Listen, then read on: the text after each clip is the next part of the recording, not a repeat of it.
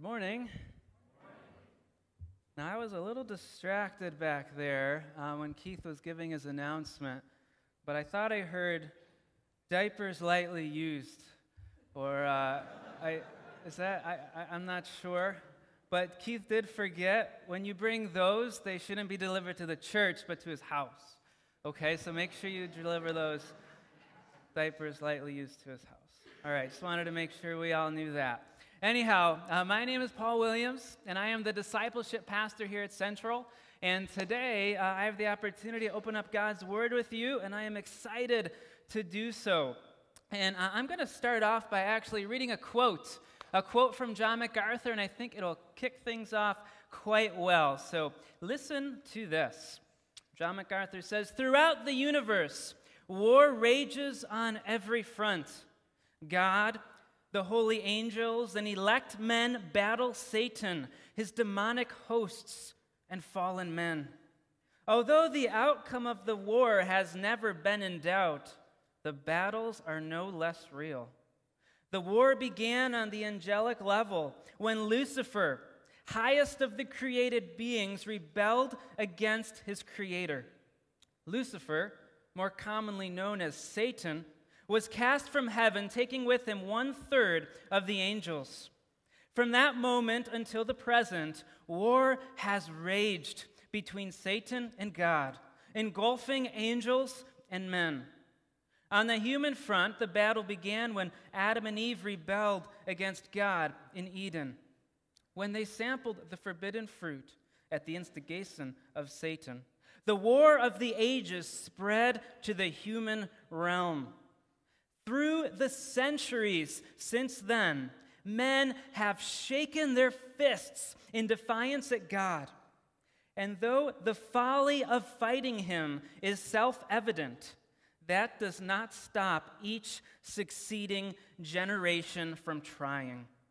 They pit their impotence against his omnipotence, shattering themselves like raw eggs thrown against granite."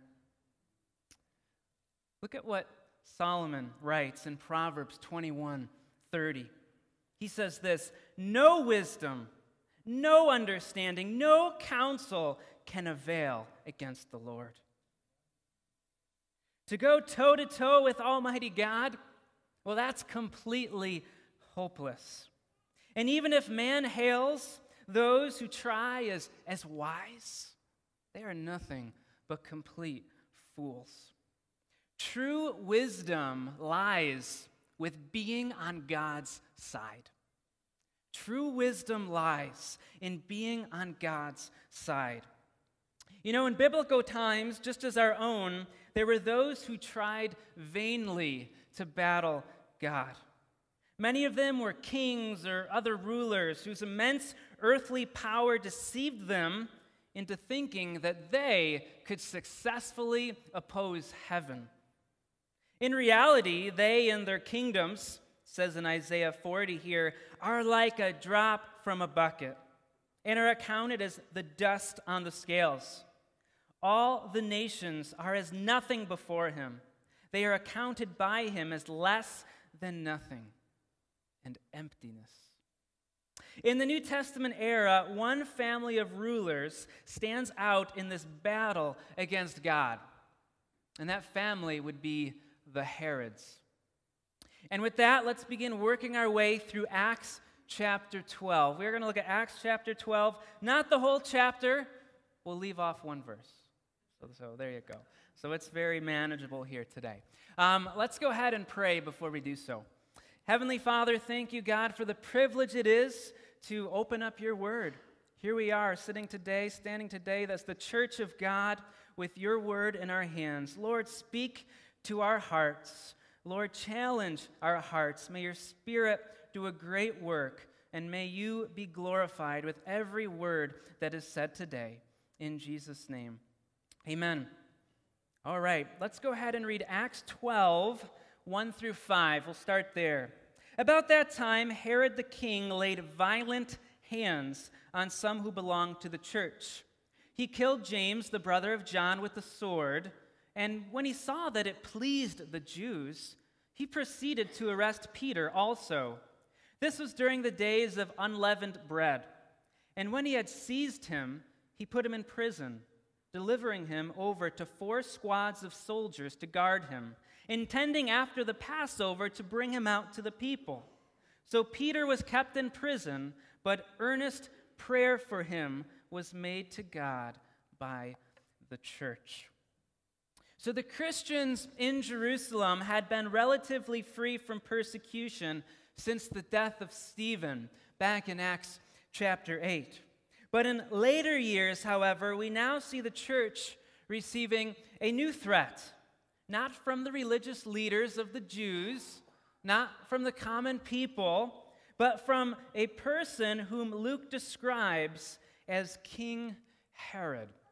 So who was this king? Well, he was Herod Agrippa the First. He was born about 10 BC, and he was grandson of Herod the Great. And Herod the Great was the king at Jesus' birth and the one who ordered the infants to be killed all throughout Bethlehem. So that was his grandfather, and his grandmother was Mariamne, who was actually a Jewess. So through his grandmother, Herod Agrippa could actually claim Jewish ancestry. And that's kind of interesting. And what we see Herod doing actually in this time period is exploiting this distinction to full advantage. For example, he made it known to all that he enjoyed living in Jerusalem. This was home. And while he was there, he scrupulously observed Jewish law and Jewish tradition. Daily, he would offer sacrifices at the temple. And actually, during the Feast of Tabernacles, the Jewish authorities gave him, Herod, the honor of reading publicly a passage from the Old Testament law. And he did so in harmony with the Mosaic law that the king would read a copy of the law all the days of his life. And this is in Deuteronomy chapter 17. He was assuming that role. So in short, the Jews accepted King Herod Agrippa as one of their own. So Herod Agrippa, he continued his scheming and decided to lay hands on several members of the church with the intention of mistreating them and thereby getting even more favor with his Jewish subjects. Luke doesn't indicate how many persons were arrested, but he does mention the name of James, who was the brother of the Apostle John. In fact, Herod had the Apostle James killed by the sword. Now, the king likely here acted in collusion with the Sanhedrin. The Sanhedrin, they served as the court of law. And we see, if we look back again in the book of Deuteronomy chapter 13, if someone entices a Jew to engage in idolatry, well, that person must be put to death by stoning. But if such a person persuades a whole city to serve other gods, then he must be killed with the sword. And that's what we see happening here to the Apostle James. In the eyes of Herod Agrippa, and I'm sure the Sanhedrin, James had led the city of Jerusalem astray and had earned himself such a punishment. Now, this would have been huge news in the early church, right? This is James the Apostle, one of the 12. Now, he became the first apostle to suffer martyrdom. And he was also the first apostle to die, minus Judas Iscariot, which that was kind of a different situation there. And he was the only one whose death is actually recorded in the whole New Testament. None of the other apostles are talked about at the time of their death. So anyhow, spurred by the approval of the Jews, I want to mention that, spurred by the approval, he liked that. Herod Agrippa decides to go all out and arrest Peter, the leader, the chief spokesman of these 12 apostles. Now, the arrest and execution of the apostle Peter, that would forever endear him to the Jewish people. He cunningly chose the Passover season when Jerusalem would be bustling with devout Jewish pilgrims. I mean, that city would be packed. And again, this would ensure his act would be seen by the maximum amount of people. You see, Herod was a man of deep desires, and one of those was an intense desire for self-exaltation. Self-exaltation. He loved the praise of men, especially praise that flowed as he demonstrated his kingly power and his kingly authority. Look at me, look at my might. But what Herod didn't realize was this: those who seek the praise of men are on a collision course with God. Those who seek the praise of men are on a collision course with God, and this will become exceedingly evident as we work our way through this text. Anyhow, Herod was determined to put Peter to death, but he wanted to delay the spectacle until after the Passover. During the Passover itself, the people would be busy. He wanted to have a showy public trial of Peter after the busyness of the holiday, but before everybody went home. So, what does he do? He puts Peter in prison for the time being. We're just going to hold off a few more days. So Herod assigned 16 soldiers to guard Peter, 4 squads of 4 soldiers each. You can think of Peter's treatment being approximately equivalent to that of modern-day maximum security. But why would Herod keep such a close guard on Peter? Well, I think it's certainly possible that the Sanhedrin had informed him about the earlier arrest of all the apostles who had escaped from prison during the night. That was Acts chapter 5. Moreover, Peter himself had performed many miracles throughout Jerusalem, and he demonstrated supernatural power throughout the land. Therefore, Herod Agrippa wanted to be absolutely certain that this time Peter would not escape. As we'll soon see, Herod was failing to realize the power of God, as well as the power of prayer that the entire church wielded on Peter's behalf. That is, through the prayers of his people, God himself would intervene and show Herod that his opposition was insignificant. His opposition was completely futile. Let's continue in our account and read through verses 6 through 11. It says, "Now when Herod was about to bring him out, on that very night Peter was sleeping between 2 soldiers. Bound with 2 chains, and sentries before the door were guarding the prison. And behold, an angel of the Lord stood next to him, and a light shone in the cell. He struck Peter on the side and woke him, saying, 'Get up quickly.' And the chains fell off his hands. And the angel said to him, 'Dress yourself and put on your sandals.' And he did so. And he said to him, 'Wrap your cloak around you and follow me.' And he went out and followed him. He did not know that what was being done by the angel was real, but he thought he was seeing a vision. When they had passed the first and the second guard, they came to the iron gate leading into the city. It opened for them of its own accord, and they went out and went along one street. And immediately the angel left him. When Peter came to himself, he said, 'Now I am sure that the Lord has sent his angel and rescued me from the hand of Herod and from all the Jewish people were expecting.'" So we see here Luke relating Peter's escape from prison in great detail, and hopefully we appreciate that. God doesn't always do that. There's other escapes that there's very few details, but not this time. Luke pictures the scene, he describes the actions, he records the conversations that took place in that cell. He makes every word count to heighten the effect of Peter's miraculous release. So Herod had scheduled Peter's trial and execution for the very next day, the day marking the conclusion of the Jewish festivities.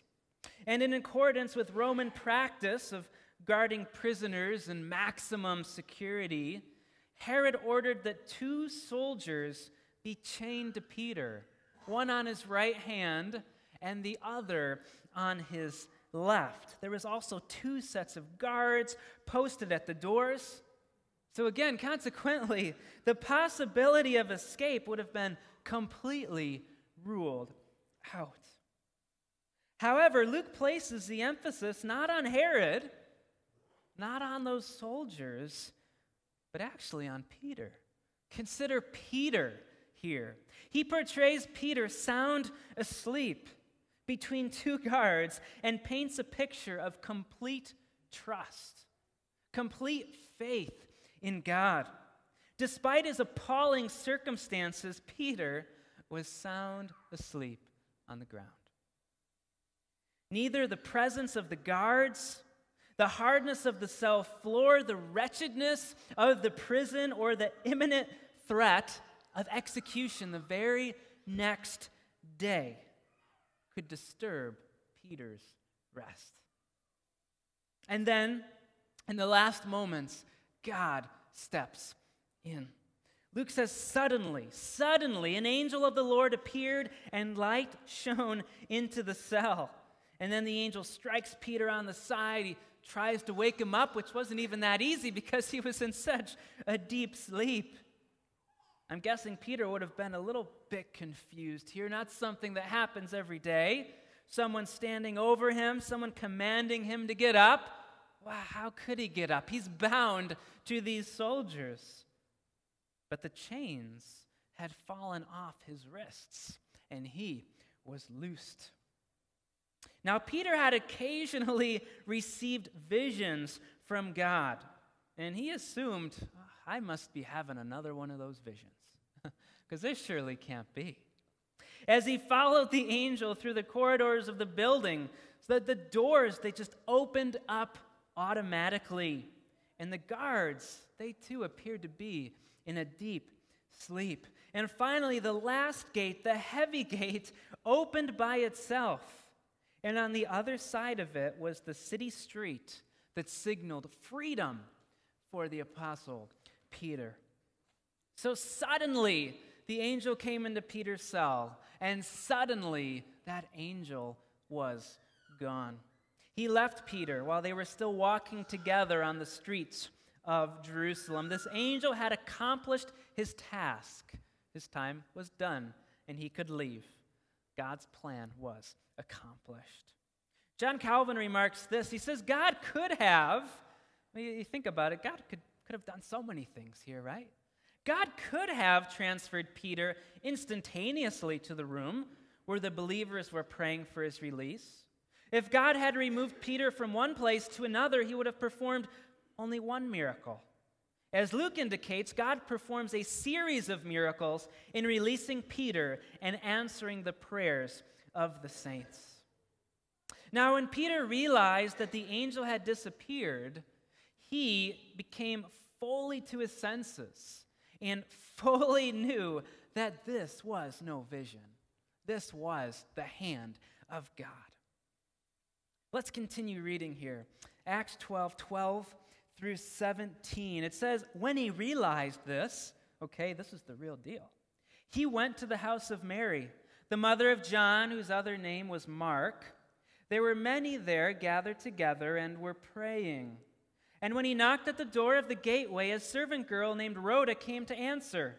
Recognizing Peter's voice, in her joy, she did not open the gate, but ran in and reported that Peter was standing at the gate. They said to her, "You are out of your mind." But she kept insisting that it was so, and they kept saying, "It is his angel."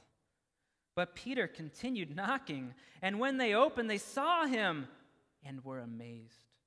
But motioning to them with his hand to be silent, he described to them how the Lord had brought him out of the prison.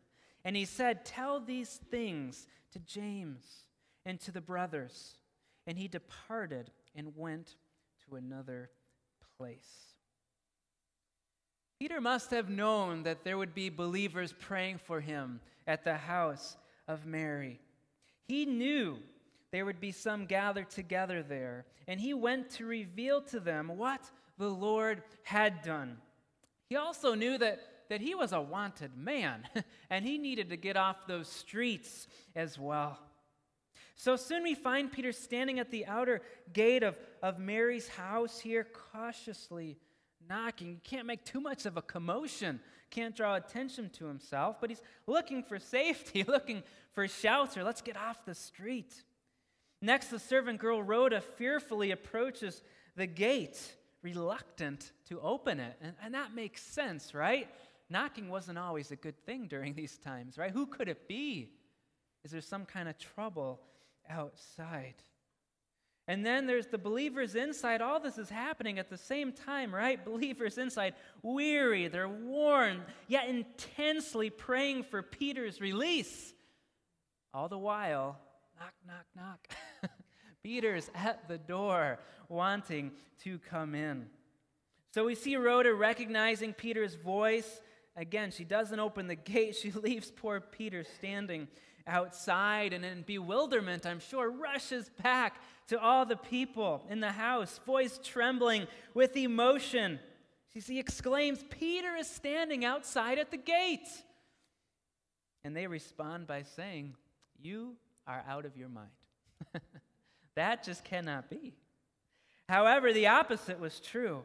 Of all the people in the house, it was only Rhoda that had kept her sanity, and she steadfastly insisted, "No, it is Peter. He is here."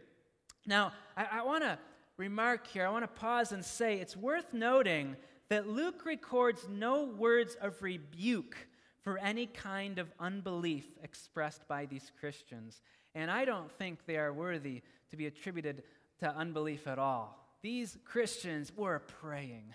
They were passionate. I think what we actually see here is more of I'll just call it a case of the Ephesians 3:20s. Okay? Ephesians 3:20 says this: "Now to him who is able to do far more abundantly than all that we can ask or think, according to the power at work within us." You see, these Christians were praying sincere and faith-filled prayers. It's just that God had answered their prayer in such a way that would be deemed unthinkable. They weren't praying like that. Well, that's not going to happen. God went beyond their wildest dreams and thoughts. And God is able to do far more abundantly than all that we could ever ask or think.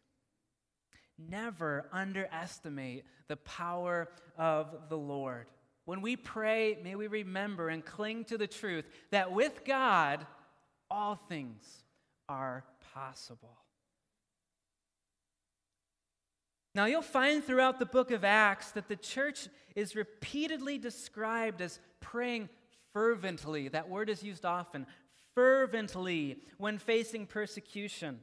Let's take a look at that word for a few moments here. It's kind of interesting. It comes from the Greek word ektonos, which is actually a medical term describing the stretching of a muscle to its limits. Isn't that neat? The stretching of a muscle to its limits. That's what it meant to pray fervently. The same Greek word is used as Jesus was praying fervently in the Garden of Gethsemane. Do you remember that? As his sweat became drops of blood falling down upon the ground, he was praying fervently. There is no doubt that the church poured the maximum effort they were capable of into their prayers for Peter, and there was no lack of faith.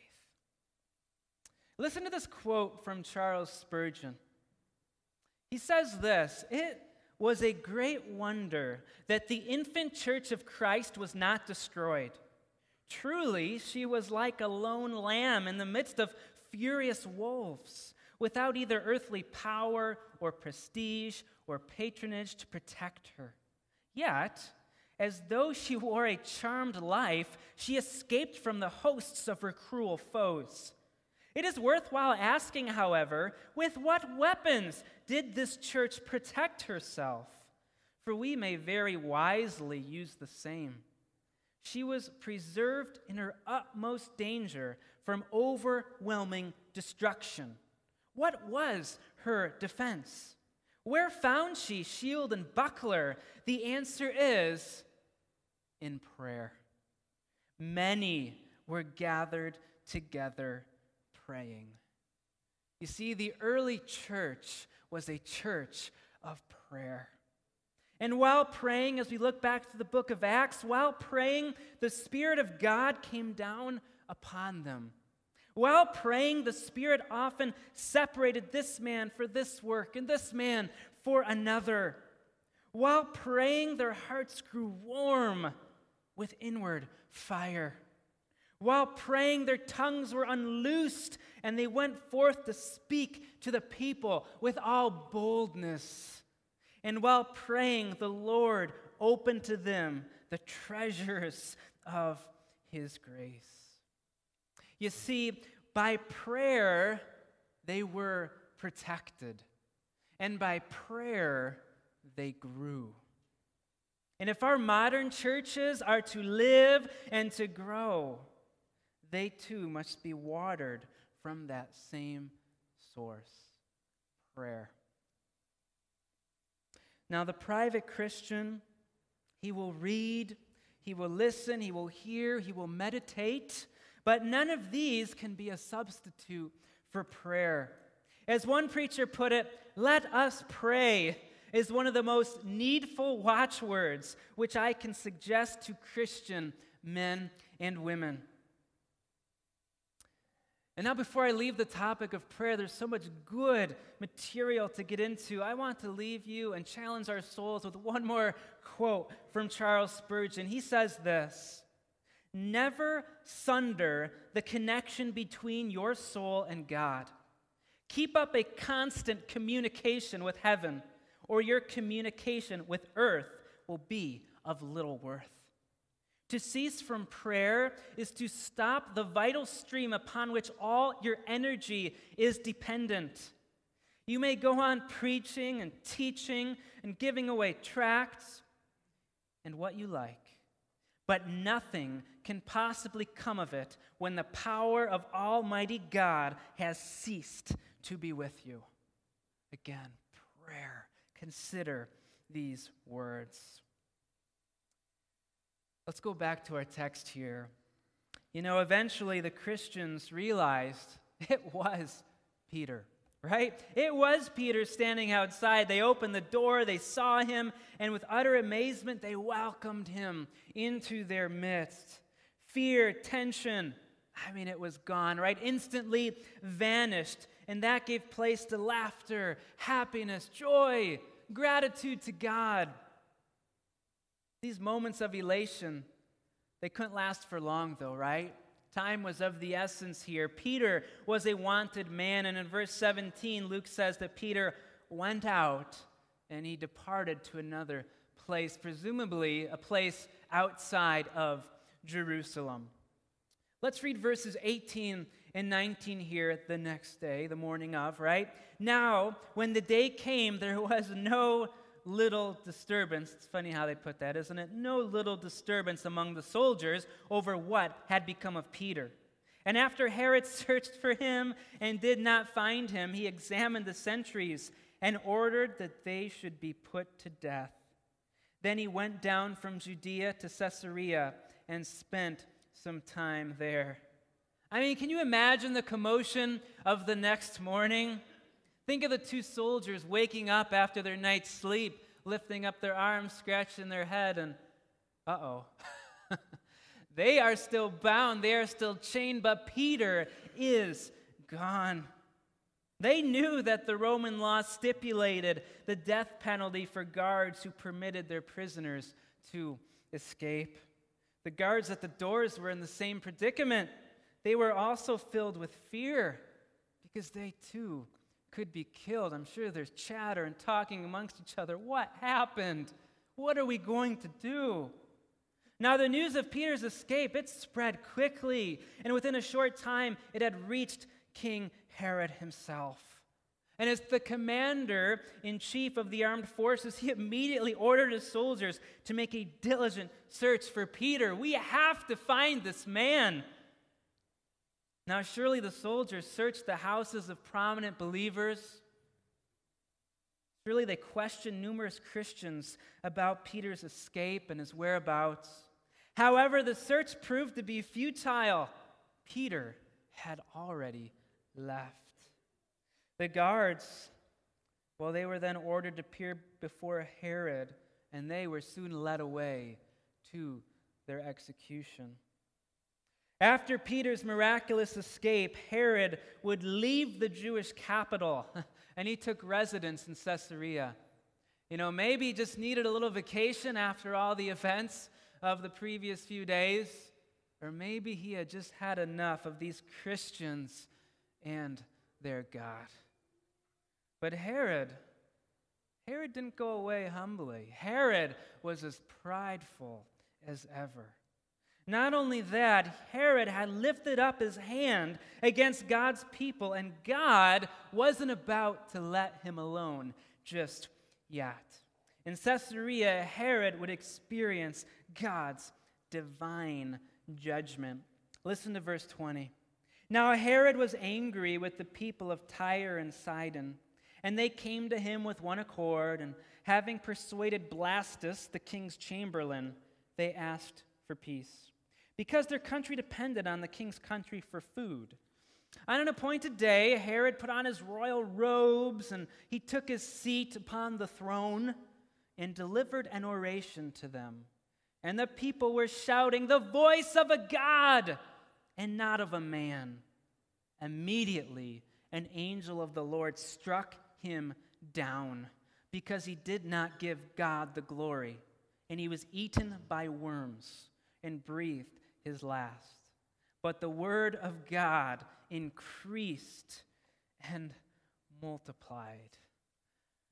So what we read here is, first of all, Herod has been angry with these cities, Tyre and Sidon. It's a little bit of a side note here, but I think it'll make sense in a second. But these inhabitants of these two harbor cities, now they were rivals of Caesarea in the world of commerce. They could compete in that way, but for their food supply, being on the coast, they were lacking. They were lacking, and they depended on Israel's grain harvests so they could eat. Now, we assume that Herod denied them access to Israel's grain markets, and that made their lives miserable. To not eat would be miserable. In short, what Herod was doing was conducting some kind of economic warfare on these two cities. So the residents there, they soon have had enough. They liked eating, and they were growing desperate, and now they were at the point they didn't have a problem kissing up to Herod. They were going to say, and they were going to do whatever it took to get things back to the status quo. And that's exactly what happened at the speech that Herod was about to give. Now, the Jewish historian Josephus, he relates that Herod Agrippa had come to Caesarea to celebrate a festival held in honor for the Roman emperor Claudius. So he's there. This festival's going on. This festival consisted of games that were held every 5 years. And on the second day of the games, Josephus tells us that Herod entered the arena at daybreak. And just try to picture this in all his pomp and in all his pride. Josephus writes that he was dressed in a garment woven from silver thread. And when the first rays of the sun touched his cloak, Herod was illumined by the sun's reflected light. He wanted to give an awesome appearance. Look at me in all my glory. Now, Josephus continues to write and says this. He said, straightway, so as this is happening, as he comes out, straightway his flatterers raised their voices from various directions, though hardly for his own good, addressing him, Herod, as a god. May you be propitious to us, they added. And if we have hitherto feared you as a man, yet henceforth we agree that you are more than mortal in your being. The king did not rebuke them, nor did he reject their flattery as impious. You see, this type of speech, it was music to Herod's ears. And being such a prideful man, he most definitely welcomed such adoration.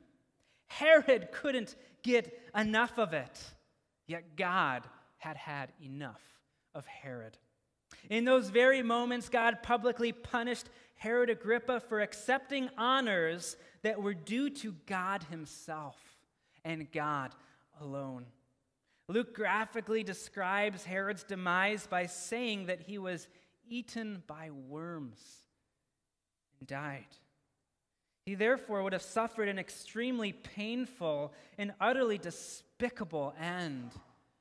John Calvin comments that Herod's body reeked because of decay, so that he was nothing more than a living carcass. Some ancient sources also describe this excruciating death of being consumed by worms. On one such account, it refers to Herod as a tyrant who had persecuted the Jews and who therefore was struck with an incurable disease. This source goes on and it writes, "And so the ungodly man's body swarmed with worms. And while he was still living in anguish and pain, his flesh rotted away. And because of his stench, the whole army felt revulsion at his decay." Josephus supplies the more information, and says that Herod actually lived with this condition for 5 miserable days before he died. He writes, in the 54th year of his life, in the 7th year of his reign, he died. He died in AD 44 as the epitome of pride and a great persecutor of the church. He came to a shameful death relatively soon after he had killed James and incarcerated Peter. Can't help but think of Proverbs 16:18. Was it ever more applicable than in this situation? Pride goes before destruction, and a haughty spirit before a fall. And great was Herod's fall. After Herod's death, the Roman emperor appointed a governor to rule the land of the Jews, and Christians once again enjoyed freedom from persecution. And as a result, the church continued to increase numerically, and they continued to grow in the grace of God. So Acts chapter 12, right? It began with Herod killing the apostle James, and it ends with the angel of the Lord killing Herod. One could say that the main point of the chapter is this: if you oppose Jesus, you will ultimately lose. You will lose. Luke put this chapter together to make this plain for the early church. They may have felt small, they may have felt insignificant in the big Roman Empire. They may have thought that they could be overpowered when some of their best leaders were killed on a political whim. But the truth is, if you stay with Jesus, you will win. And if you oppose Jesus, you will lose. The early church could be encouraged. The early church could be bold and courageous to spread the word of truth and then leave the outcome to God. And I believe these same truths hold firm for the church of modern day. They hold true and firm for us. And may we bask in those truths here this morning. 2,000 years ago, God took on flesh in the person of God the Son, Jesus Christ. And he told people, the time is fulfilled, and the kingdom of God is at hand. Repent and believe in the gospel. Now, where there is a kingdom, there must be a king. The king, God himself, was coming soon. And if you are not prepared to fight this king, well, Jesus is telling us you better do whatever it takes to be at peace with him when he comes. Again, if you stay with Jesus, you win. And if you oppose him, you will lose, and it will be costly. Now, I don't know about you, but I have no interest in fighting against the God of the Bible. I have no interest in opposing the one who is all-powerful, who is all-knowing, who has humbled king and empire over and over and over again. The most mighty men the world has ever seen have come to nothing. I will not oppose this God. Jesus says we must repent in preparation of this king's coming. He is coming. He says repent. Repent means to turn. Jesus was telling his hearers to turn. It has the idea of changing direction. You're going this way. You need to stop and go this way. You need to go the other direction. Stop thinking how you think. Stop living how you're living. Stop doing what you're doing and turn around and look to me. Look into my glorious face. Jesus also is saying that we must believe in the gospel. Believe the good news that Jesus himself paid the penalty for our sins and now offers eternal salvation to all those who trust in him as their Savior. So I have to ask, do you believe that? Do you believe that? Do you believe that what Jesus accomplished at the cross was sufficient to save you? Well, Jesus is clear. Scripture is clear. Those who repent, those who turn and look to Jesus, believe the gospel, they will be saved from the wrath of God to come. And they will dwell forever in God's eternal kingdom. But Scripture is also equally clear on what will happen to those who don't. They will lose. They will lose it all. They will face the fury and the wrath of a glorious and holy God for all eternity in a literal place called hell. Hebrews 10:31 says, "It is a fearful thing to fall into the hands of the living God." We think Herod had it bad. We were grossed out, the worms, the decay, the destruction of his body. That is nothing compared to the eternal judgment of God to come upon sin and upon an unbelieving world. Jesus said, "The time is fulfilled, and the kingdom of God is at hand." The king is coming. Repent and believe in the gospel, and that very statement echoes through our churches today and throughout the world. May each and every one of us here find true and complete victory in Jesus Christ. Now, for those who have found just that, we're going to spend a few moments here, and we're going to close our service out by celebrating our salvation through Jesus Christ by partaking in communion. And as we do so, I pray that we would lay down all remnants of pride that has crept into our lives. God is glorious. What do we have to offer? We are nothing before Almighty God. God is glorious. Lay our pride down, for we have nothing to offer him. Come to him humbly. There is no room for pride at the Lord's table. Jesus is our all in all.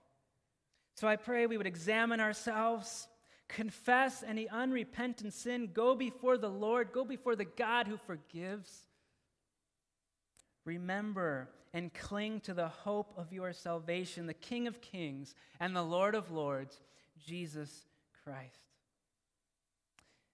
And if you have not trusted in Jesus as your personal Savior, the Bible is clear in saying that you should not partake in this practice that we call communion. But even so, I want to say again, we would love to talk to you after the service. We would love to proclaim, me and many in this room, to proclaim who Jesus is and all that Jesus has done. But before we proceed with communion, let's all spend some time in a quiet reflection. Let's go before the Lord in prayer and prepare our hearts for partaking. So take a few moments.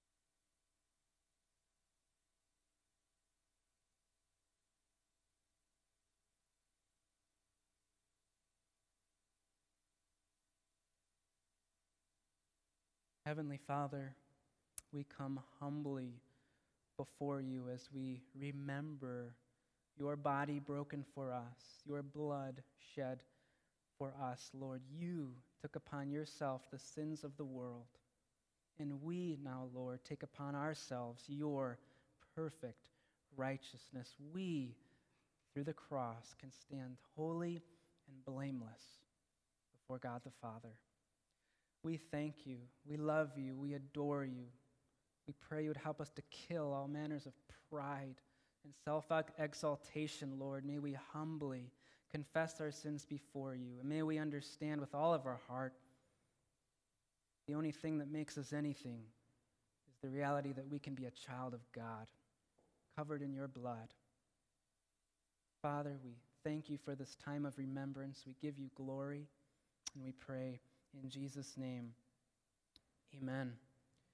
For I received from the Lord, I'm reading from 1 Corinthians chapter 11, for I received from the Lord what I also delivered to you, that the Lord Jesus, on the night when he was betrayed, took bread, and when he had given thanks, he broke it and said, "This is my body, which is for you.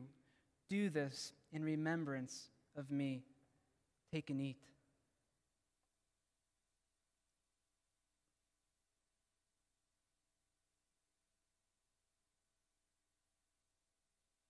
In the same way, also he took the cup after supper, saying, "This cup is the new covenant in my blood. Do this as often as you drink it in remembrance of me." Take and drink.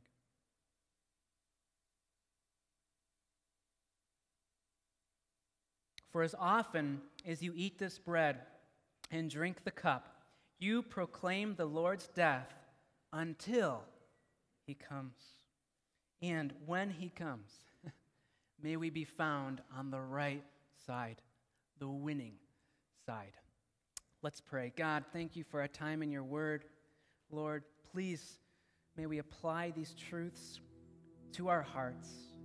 May they not go in one ear and out the other, but may we have a big view of who you are. May we have a great understanding of your power and might. May we understand, Lord, that even today, as political forces can rise up and can intimidate and scare, may we understand, Lord, that just as in the early church, you are on your throne.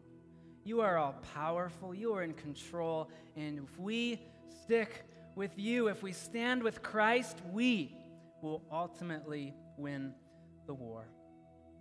God, thank you so much for your great sacrifice. We love you and pray that our lives would be a living sacrifice of glory unto you. In Jesus' name, amen.